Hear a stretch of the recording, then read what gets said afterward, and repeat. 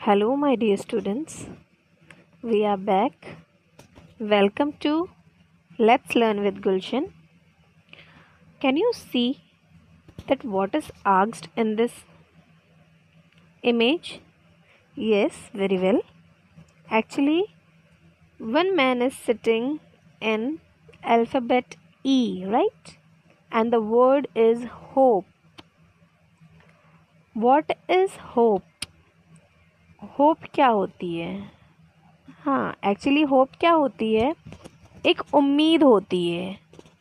ये सिर्फ एक फीलिंग है ना. ये कोई चीज़ नहीं है, ये कोई जगह नहीं है, ये हमें कहाँ मिलेगी हम ये नहीं बोल सकते. लेकिन ये क्या है? This is only a feeling. लेकिन ये फीलिंग जो होती है ये बहुत स्ट्रॉन्ग फीलिंग होती है. So let us start a poem, Hope is the Thing with Feathers, written by Emily Dickinson. Let us know something about Emily Elizabeth Dickinson. She is writer of this poem. Elizabeth Dickinson was an American poet. She was a prolific poet, but less than a dozen of her nearly 1800 poems were published during her lifetime. यानी कि जब तक वो ज़िंदा थी, जब तक उन्होंने लगभग 1800 पोएम उनकी पब्लिश हो चुकी थी, right. The work that was published was usually changed significantly by the publisher to fit the poetic rules of that time. Dickinson poems are unique for the era in which she wrote. जिस वक्त उन्होंने ये poems लिखी थी उस वक्त इनकी poems जो थी उस एरा की सबसे अलग पोएम मानी जाती थी. Usually did not have titles and used unconventional capitalisation and punctuation. और वो किस तरीके से लिखती थी? मोस्टली वो टाइटल्स नहीं डालती थी, अनकन्वेंशनल रहती थी और उनकी कैपिटलाइजेशन और पंक्चुएशन पे वो ध्यान नहीं देती थी. बहुत सिंपल लैंग्वेजेस में लिखती थी. Many of her poems deals with themes of death and immorality. और इनकी जो मोस्टली पोएम्स थी वो इसी वजह से पब्लिश नहीं हो पाई क्योंकि उनकी जो पोएम में थीम्स और इमोरलिटी देखी गई, जिसके वजह से इनकी पोएम ज़्यादा नहीं हुई. लेकिन 1800 जो पोएम्स थी उनकी वो बहुत अच्छी हिट हो गई थी. ओके, सो इनकी आज हम एक पोएम बहुत ही सिंपल वर्ड्स में लिखी है एंड डेफिनेटली ये पढ़ने के बाद और ये सुनने के बाद आपके अंदर भी कुछ ना कुछ आपकी लाइफ में बदलाव ज़रूर आएगा. So let us start with our first stanza. Hope is the thing with feathers that perches in the soul and sings the tune without the words and never stops at all. So इस first stanza में poet ये बोलती हैं कि जो hope होती है ना, जो एक उम्मीद होती है, वो कोई चीज़ नहीं है, वो कुछ भी नहीं है.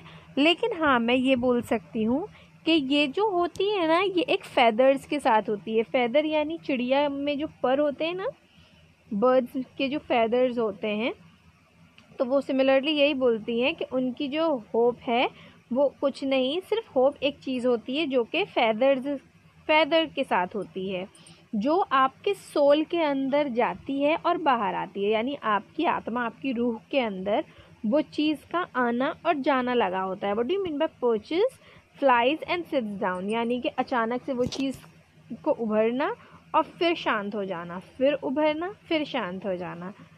And sings the tune without the words. और जो आपकी होप होती है ना, वो जो सॉन्ग गाती है उसमें कोई वर्ड्स नहीं होते और उसकी सिर्फ ट्यून होती है. यानी कि बोलते ना, मुझे तो धुन लग गई है काम करने की, तो वही धुन होती है लेकिन उस धुन की कोई वर्ड नहीं होते. और वो चीज़ वो क्या बोलती हैं, वो कभी नहीं ख़त्म होती. फॉर एग्ज़ाम्पल आप देखना कि आपके पापा या मम्मी किसी भी वजह से अगर वो कुछ बनना चाहते थे, ठीक है, उन्हें ये पता था कि हाँ मुझे ये चीज़ बनना है, लेकिन वो इन केस नहीं बन पाए तो आज भी उन्हें उस चीज़ पे बहुत अफसोस रहता होगा. वो कहीं ना कहीं कभी ना कभी ये चीज़ ज़रूर बोलते होंगे कि मेरे ये उम्मीद, मेरी ये ख्वाहिश अधूरी रह गई, राइट. तो वही वाली जो होप है ना, उस चीज़ के बारे में बताया है कि उस चीज़ को कभी, जो आपके अंदर आवाज़ है ना, उसे कभी दबने मत दो. Okay, coming to second stanza. And sweetest in the gale is heard, and sore must be storm that could abash the little bird that kept so many warm. Okay, what is the meaning of gale? Gale is a storm of sea. जो तूफान, बाढ़ आती है ना समंदर में, उसे बोलते हैं gale. Sore is harsh or terrible. और what do you mean by abash? Abash is disturb, upset और embarrass और make it feel ashamed. यानी कि जो आपकी एक उम्मीद हो सकती है ना, वो बहुत अलग अलग टाइप की हो सकती है. हो सकता है उससे दूसरे लोग डिस्टर्ब हों, आपको वो भले प्लेजर दे रही है, आपकी जो अंदर की इच्छा है, ख्वाहिश है, वो आपको भले ही सुख दे रही है, लेकिन वो दूसरे को डिस्टर्ब भी कर सकती है, दूसरे को अपसेट भी कर सकती है, दूसरे को शर्मिंदा भी कर सकती है, राइट. लेकिन आपके लिए वो आपको बहुत ही अच्छी है आपके लिए. तो सिमिलरली वो क्या बोलती हैं, सिर्फ बहुत सिंपल सी चीज़ है, वो ये बोलती हैं कि जब आपको अपनी कोई इच्छा पूरी करना है तो उसके लिए आपको जो दुनिया में हो रहा है, यानी कि जो दुनिया में जो आप सफ़र करोगे उस चीज़ के वजह से, जितने भी आपके पहरे लगेंगे उस चीज़ के लिए, आपको उन चीज़ों के लिए खुद को बहुत ज़्यादा स्ट्रांग बनाना पड़ेगा, ताकि आप उन चीज़ों को हटाकर आपका जो गोल है आप उसे अचीव कर सको. ओके, और वही वो बोलते हैं कि और आपको अगर खुश रहना है तो आपको अपने लिए खुद लड़ना पड़ेगा. तो यानी कि जो इंसान की लाइफ में जो तकलीफ़ें होती हैं ना, जो परेशानियां वो उठाता है, उसको पोएट ने स्टॉर्म कहा है. Okay, now coming to last para, stanza. I have heard it in the chillest land and on the strangest sea, yet never in extremity it asked a crumb of me. What do you mean by extremity? Is extremely difficult time.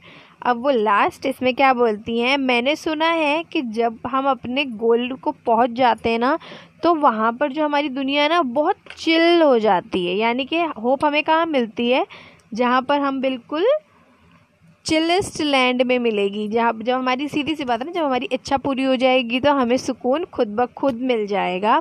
और वहाँ पर एक बहुत अजीब सा समंदर होगा. यानी किस चीज़ का समंदर होगा? समंदर सच में डूबना है उसमें? नो नो नो, बिल्कुल नहीं. एक्चुअली जो समंदर होगा वो किस चीज़ का समंदर होगा? जहाँ पर आपको सुकून मिलेगा. बोलते हैं ना, मुझे इतना सुकून मिल रहा है आज. तो सिमिलरली बस वही सुकून की बात है यहाँ पर. लेकिन उस सुकून में जाने से पहले आपको बहुत ही डिफ़िकल्टी उठाना पड़ेगी. जब आप उस डिफ़िकल्टी को महसूस कर लेंगे, उस चीज़ से जीत जाएंगे, उसके बाद आपको वो सुकून मिलेगा. लेकिन उसके लिए क्या चाहिए? लेकिन मैंने ये सुना है, मुझे ये पता है कि उसके लिए मेरी तरफ से एक क्रम्ब देना होगा मुझे. What do you mean by crumb?